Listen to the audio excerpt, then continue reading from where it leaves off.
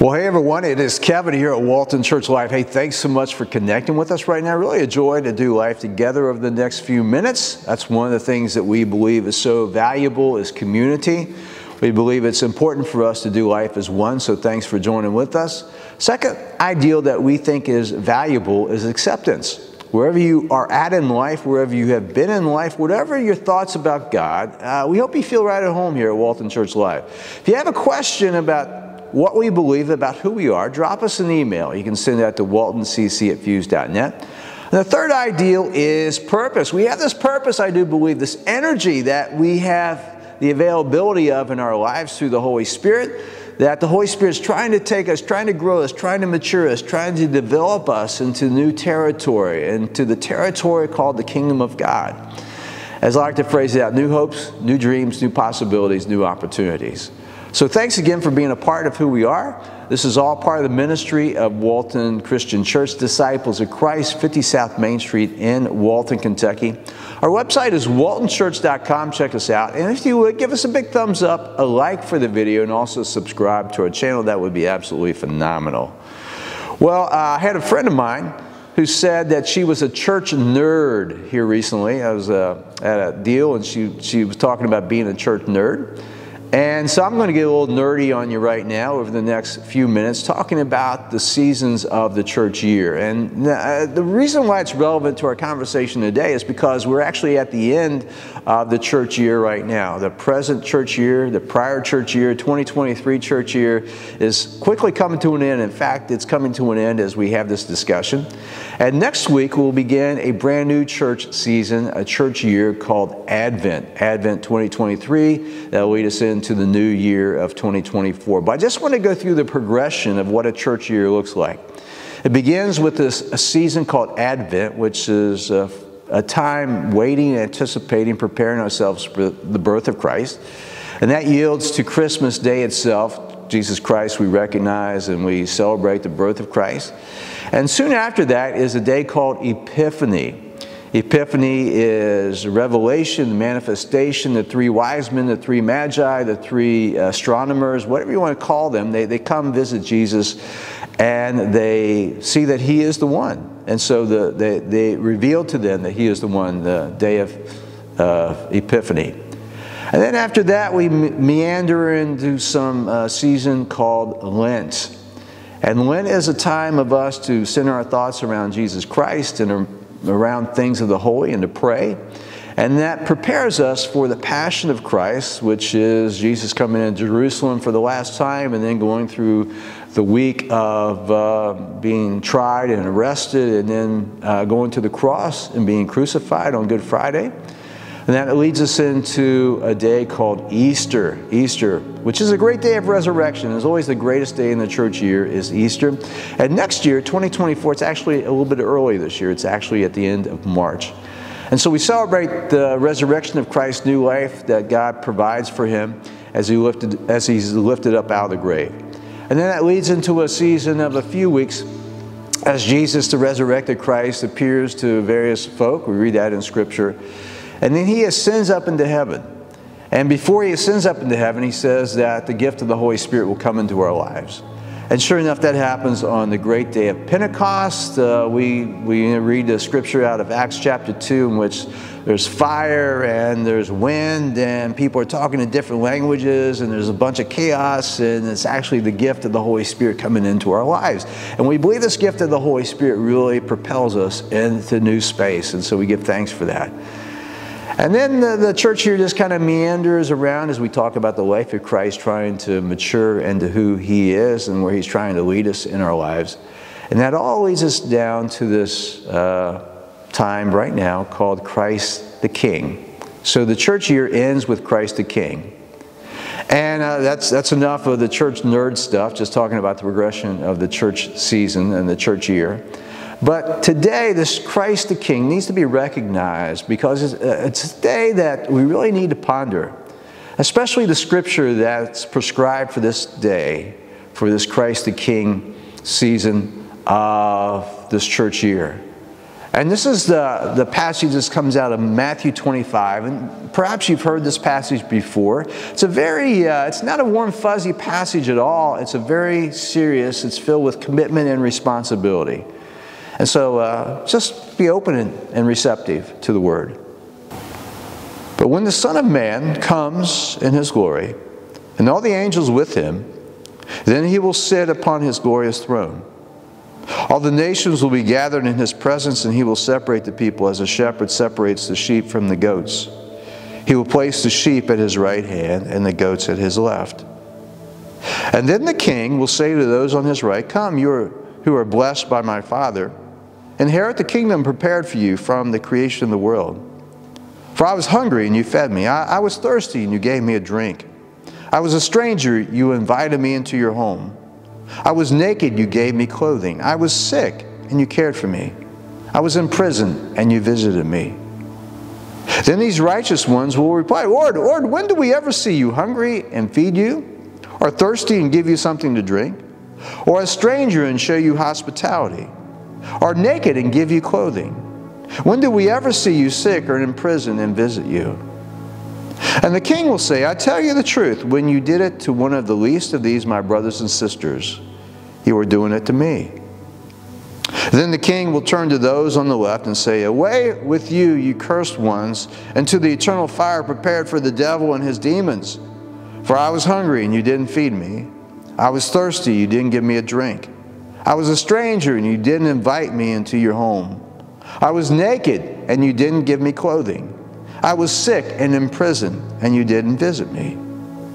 And then they will reply, "Lord, Lord, when do we ever see you hungry or thirsty or a stranger or naked or sick or in prison and not help you?" And he will answer, "I tell you the truth, when you refuse to help the least of these, my brothers and sisters, you were refusing to help me." And they will go away into eternal punishment, but the righteous will go into eternal life. That's a serious word from the Lord. The parable that Jesus lifts up as he talks about the king comes and the separation of the goats and the sheep, and about seeing God, about seeing Christ, about seeing the holy and the folks around us. Not to ignore the people around us, but to see God, to see the face of God in their lives as we interact with the world in which we live. Have a saying that has come to me, a name of a program actually that I sat through a workshop on recently called Seeing the Face of God. And the whole premise is that so often we fail to see the face of God, or to even think that the face of God could be in someone else, or the image of God, the imago Dei, to use a big fancy term, which means God's image in their life. So often we see and ignore. We see other things in other people, and we ignore the face of God. And this workshop was trying to at least get the folks who were participating to be open and receptive to the people that you meet, even the people that you find less desirable than what you might like to be around, those folks that you find yourself in contact with, to actually be able to be open and receptive of seeing the face of God in them, the imago Dei in them, as Christ sees us through the image of God. And so think about that as we gear into Advent 2023, as we look forward to the new year 2024. And maybe have a word of prayer about that. God, we are so thankful that you are present with us. And we give you so much thanks that Christ is King, and that he came, that he lived, that he died upon a cross for us, and that he was resurrected through your power to new life. And so help us to see the image of the holy in the world and the folks that we come in contact with. Help us to reach out and to be present and to be available and to be active and open into serving others as we live our days here on this earth. We glorify you, we praise you, we worship you. We lift all this up in the precious holy name of Jesus the Christ. Amen. Over the past few weeks, we've been in a series of messages talking about who we are and about what we do here at Walton Church Live, Walton Christian Church. One week we talked about connecting with God daily. One week we talked about living generously. Last week we talked about serving others. And today we're going to finish up by talking about baptism, because we believe baptism is a significant deal. It's a big deal as we venture into the new territory that the Holy Spirit's trying to draw us into. And so I preface all this by saying, if you haven't been baptized, be open and receptive to the words that I lift up, to the scripture that we're going to read together, and to the prompting of the Holy in your life. If you have been baptized, then be recommitted to what baptism is and where the Holy in your life is trying to lead you.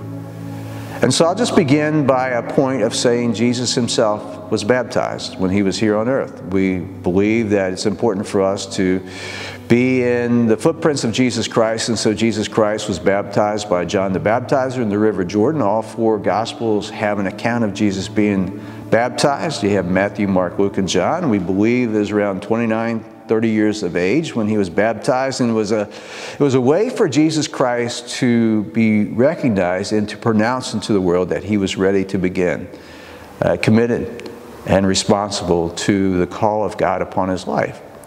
And so that began his active ministry upon this earth the next 3 or 4 years before he goes to the cross and before he's resurrected up out of the grave. This begins that time period in his life.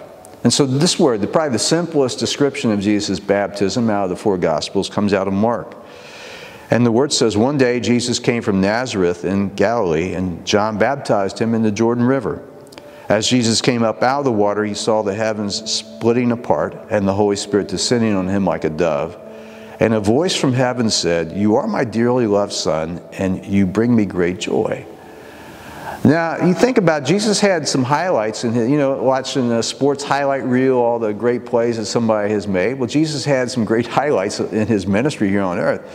But perhaps one of the greatest days in his life, personally and emotionally and spiritually, was this day of baptism.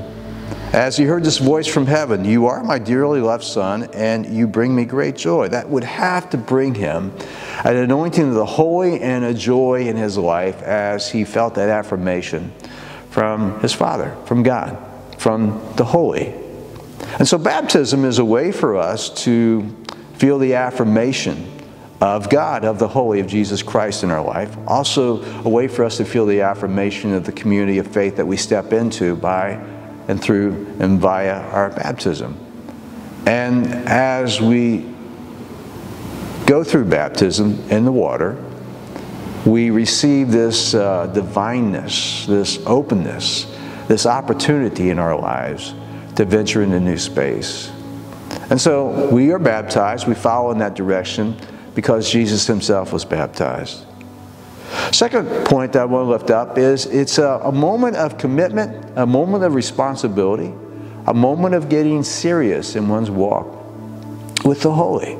Not that we have it all together at that point, because we're still sinners after we go through the water of baptism. And if you expect baptism to instantly change your life, you've got some issues, some problems going on, it's probably not going to happen as you go into baptism. You probably, as you come up out of the water of baptism, you're going to have similar problems or the same problems as you had before you went into the water. But hopefully you have this connection with God, with Jesus Christ, with the Holy Spirit, that gives you a power that you didn't have before to make it through those challenges that you have in your life.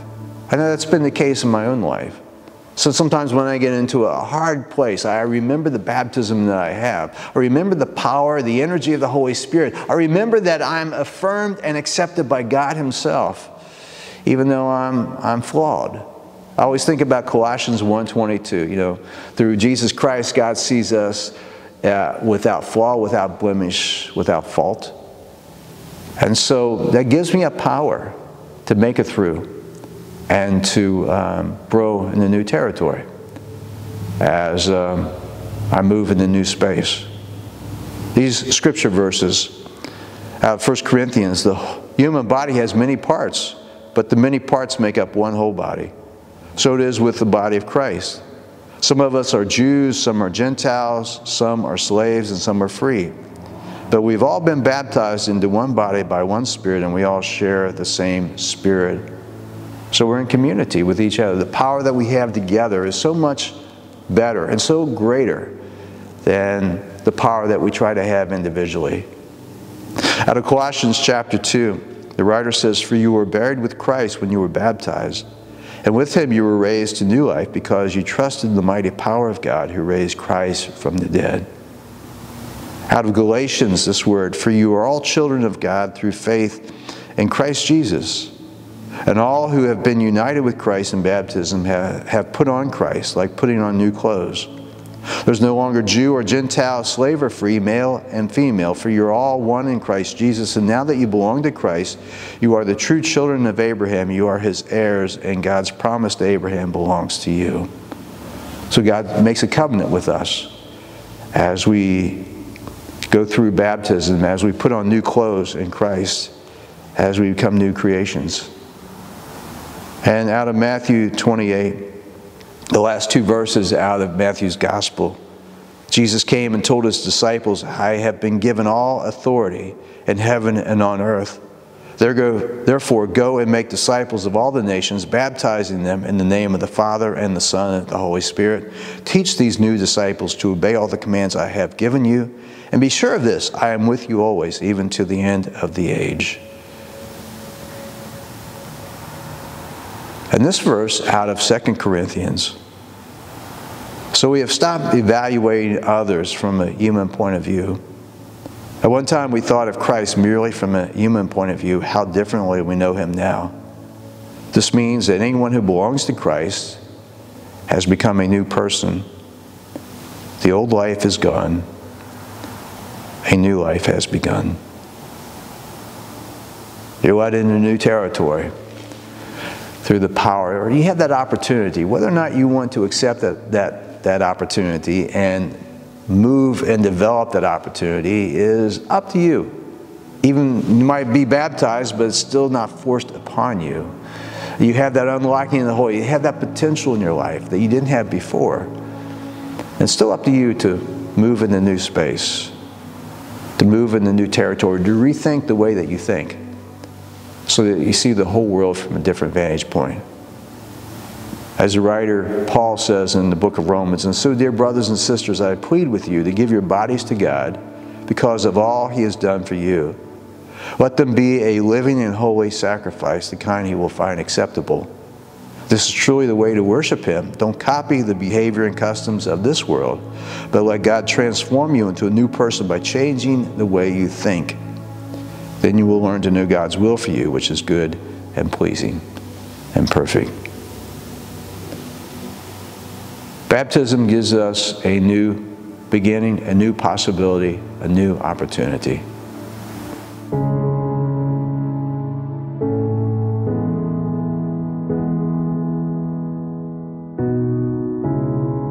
I was knee-deep in my failures, but now the waters of change wash over my head. I do this because I know who I am. I do this because I'm forgiven. I do this because he rose.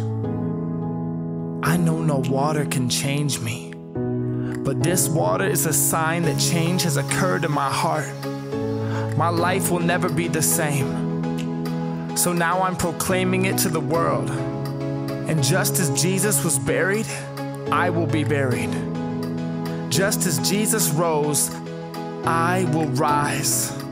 Faith, hope, love, none are greater than these.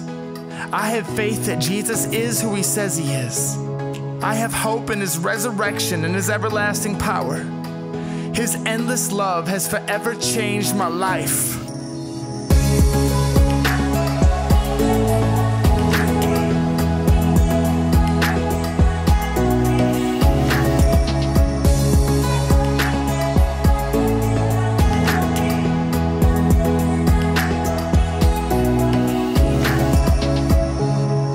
I am his.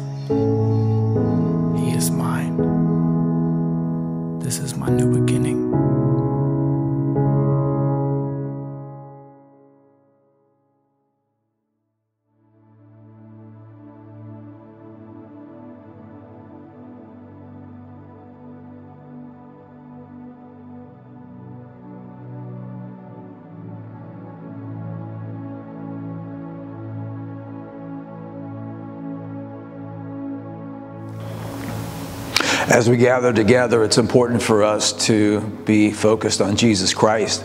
And one of the ways that we do that is as we gather together, we gather around his table and we give thanks for his life, we give thanks for his death, we give thanks for his resurrection. We believe that Jesus Christ, on the night when he was betrayed, before he goes to the cross, he had a Last Supper with his disciples.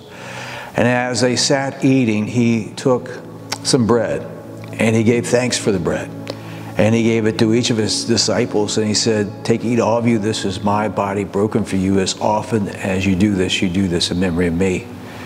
And in like fashion, as supper is ending, he took a cup and he gave thanks for the cup. And he gave it to each of his disciples and he said, "Take, drink all of you, this is the cup of the new covenant, my blood shed for the remission of your sins. As often as you do this in memory of me." So I would invite you to join with us. Maybe have some bread, some cracker nearby, some juice nearby.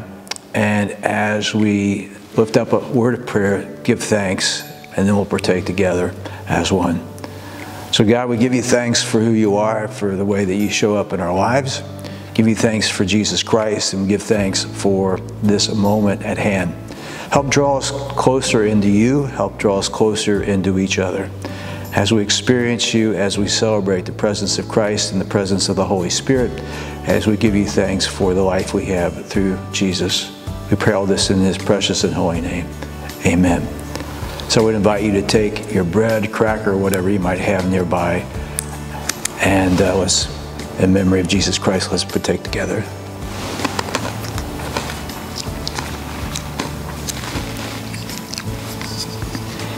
Now I would invite you to take your cup, whatever juice you might have or liquid you might have, and as we partake together, let's remember Jesus Christ.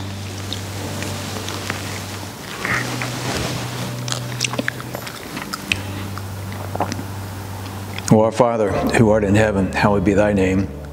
Thy kingdom come, thy will be done on earth as it is in heaven.